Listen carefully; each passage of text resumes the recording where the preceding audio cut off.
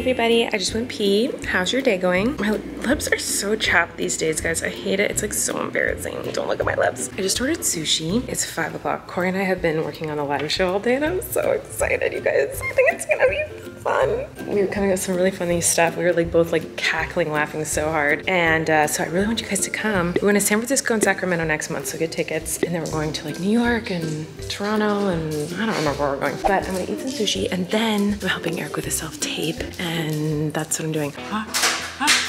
Boo! So do you want to come try? Boo! Boo! You wanna try? Go like this and you go, boo. I'll try. Okay. Boo. 5, 4, 3, 2, 1. Blast off! He's laughing. That was a good one, Wesley. Just like his mother. Look at me get some more. You giving him kisses?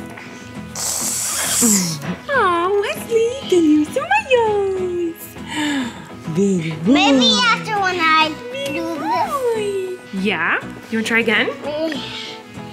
You gonna do it? 5, 4, 3, 2.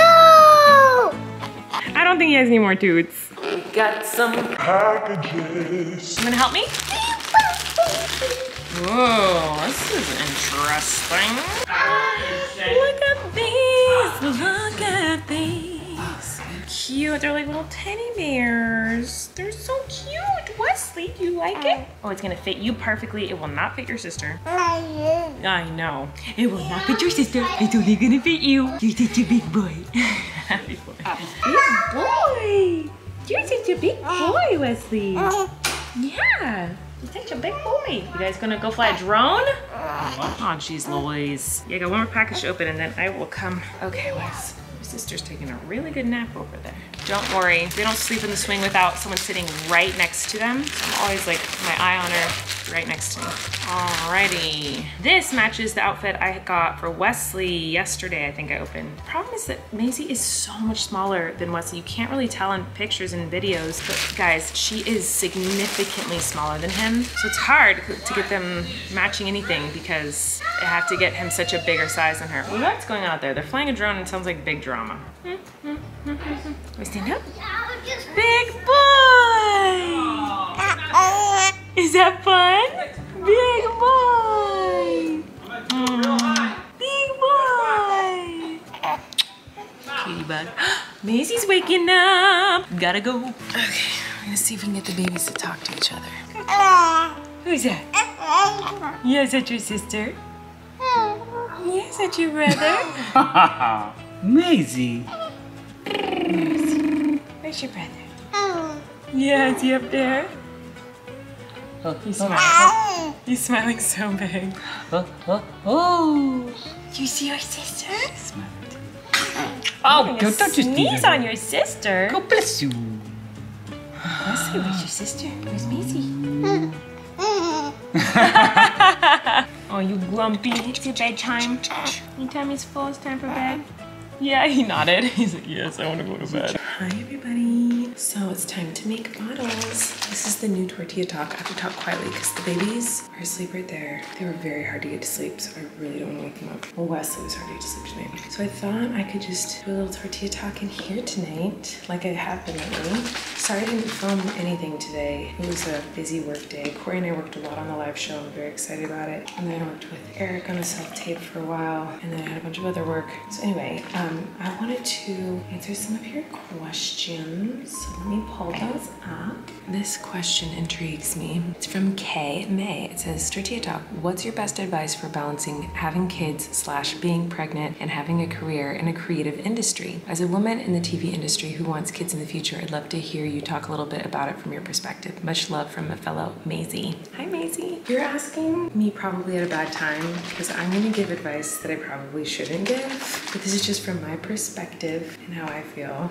My advice would be don't have kids until you are kind of like not done with your career, certainly, but like you'd be happy if your career's over.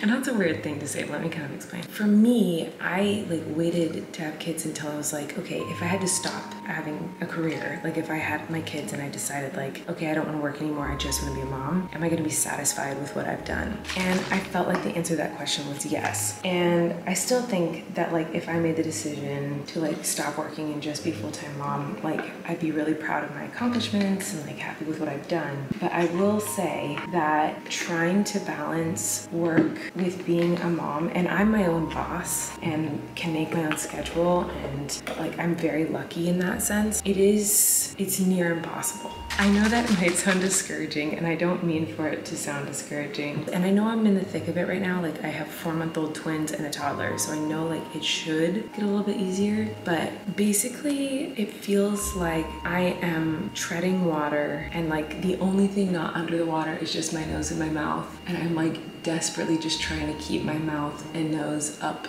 to have oxygen while the rest of my body is like frantically just trying to like stay afloat. That's kind of how I feel, trying to juggle work and being a mom. So it is not easy. Yeah, it's really, really hard. That's why I say make sure that you're at a point where you be okay with, and I feel like I'm gonna regret saying this part, maybe I won't, I don't know, where you be okay if your career ended, because I have been this close to just quitting because I just can't make it all work. I can't. Oh my God, you scared me. Eric just walked in.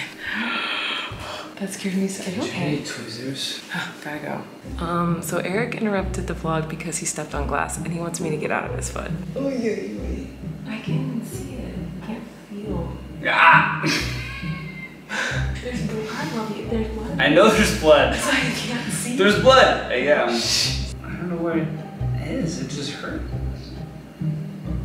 I can hear it. I could hear it crunch it. Did you get it? No. You're gonna have to dig. Do you hear that? Yeah, I hear it. What's that? What's the noise? It's the sound of glass. Do you think you got it? Nope. To be continued. I got it. You can't see it, but. My hero. Well, I had it. Did you just drop it? Yeah. Wow. Okay. Well, that was very dramatic. What a way to end the vlog. What was I saying?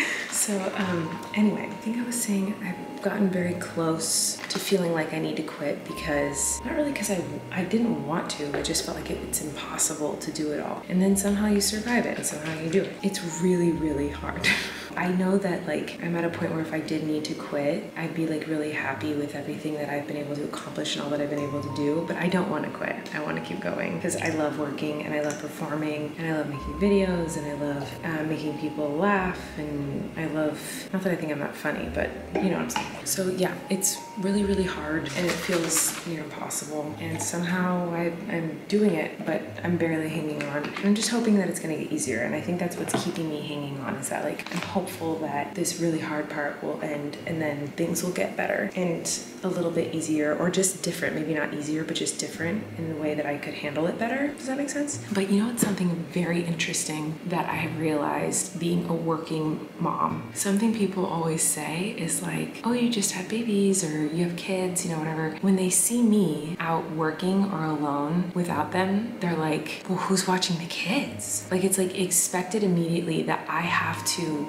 work full time and also take care of the kids, which I do, but like people are always shocked if I'm not with my kids. And by the way, this has been like just a couple of times because I'm always with my kids, but people are always like, well, who's with the kids? Like as though they don't have a dad. And I was thinking, I don't think guys get asked that question. I don't think that like if Eric went to work right now, like if he had to go work on a set, I don't think anyone would be like, well, who's with the kids right now? They'd be like, oh, congrats on the babies. I don't know, it's really weird, the expectations that I have on myself because of what society has taught me that I need to do as a mom and how I need to be as a mom, like a working mom who also stay-at-home mom who does everything but also works 24/7. I don't know, that's really hard, and that's been a weird thing to realize, like, as a working mother, is that, like, people, I don't know, am I making any sense? I feel like I'm delusionally tired and I'm not making any sense. And I feel like I just gave bad advice. I feel like my advice was like, don't have babies until you want to quit working. And that's not what I'm saying. I'm just saying it's very, very hard for me, in my opinion and in my experience. It's been near impossible to balance work and being the mom that I want to be. A lot of days I feel like I have to pick one or the other, and obviously I always pick my children, and that's what makes me think, like, sometimes, like, oh, I might have to leave this career behind because I just want to be the best mom ever. But honestly, I feel like part of being the best mom ever to my kids is showing them that I'm not going to give up on what I love to do and what I'm passionate about and my dreams and my job, because I don't want them to ever do that. So it's like, it's a hard thing. It's something I struggle with a lot. I don't want to teach them to give up, but I also want to teach them how to be a good parent. It's a struggle. And part of your question was, how do you balance, like, working and being pregnant? And that just depends on your pregnancy. My pregnancy was horrendous. I don't know how anyone can have, like, I am so freaking lucky that this is my job, and that I was able to talk about my experience being pregnant as part of my job. Most people don't have that, like, luxury, so I can't give advice on that at all. That sounds really, really hard. I don't know. I'm giving horrible advice. Don't ask me for advice. I can't give it. Did I say any words? I don't think that made any sense, what I just said. I hope that some of that made sense. But yeah, I love being a mom and I love my job, and I want to do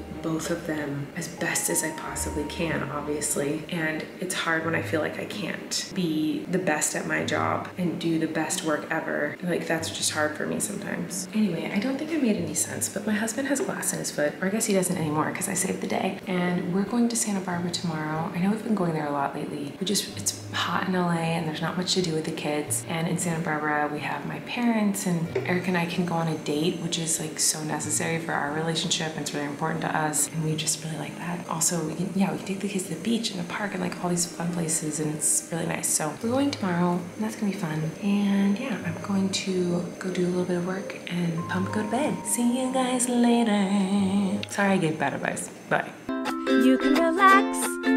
Colleen and Eric have a podcast. The world is scary and we're locked in our home, but now we have big microphones, so you can relax. That's the name of our podcast.